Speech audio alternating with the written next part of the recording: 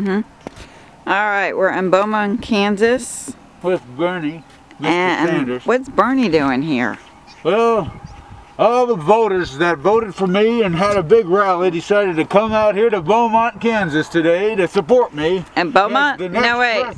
Nobody's here, Mr. Sanders. As the next president of the United States, because I tell you what, Hillary is a liar and a thief. Well, and did I mention she's a liar and a thief? That may be true, but nobody's here, Mr. Sanders. You cannot have a country run by liars and thieves unless, of course, you have a country run by liars and thieves. But nobody's here. I'm your next president. You're not. Doggone it. You're not running anymore. The next president. Mr. Trump cannot prevail. Mrs. Clinton cannot prevail. You mark my words, I have a plan for Puerto Rico. Of all things, Puerto Rico should be the 51st state.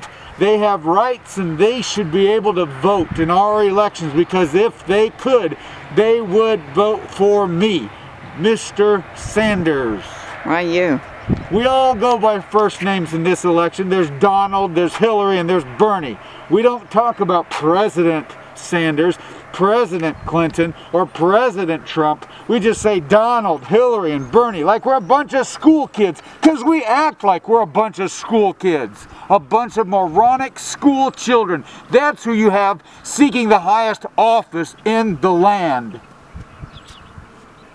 I'm seeking the highest office with all my constituents. They're everywhere. You can see the crowd behind me is growing restless. And there's no crowd. There's so many people here standing in line to get my autograph. But I'll gently say, not until I become your president. Vote for me and then I'll sign your autographs. Not gonna happen. I'm gently appealing to you, bozos out there, vote for me or I'll rip your head off and make you socialists like me. You're gonna all bow to the government. The government's not big enough. We need to spend billions of dollars on free education. You need to have free everything at the cost of every business in the world, including Donald Trump's personal paycheck. He's going to pay for your free education because I'm going to make him. And Hillary's going to be in jail, so she's going to have to pay for your free education, and you're going to get educated at the finest institutions that Puerto Rico has. You're going to eat bananas and coconuts for free because the government owes it to you. I'm a socialist, and I'm proud of the democratic socialist democracy. I'm gonna have a heart attack, I'm so excited.